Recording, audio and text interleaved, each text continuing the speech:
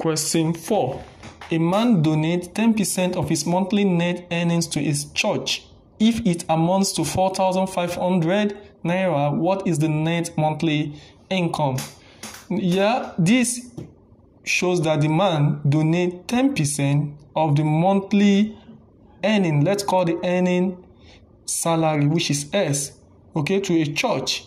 And it amounts to what? It amounts to 4,500. So this is the same thing as saying 10 over 100 multiplied by S equals to what? 4,500. So 0 cancels 0. Here we have S over 10 equals 4,500. The next thing is to cross multiply.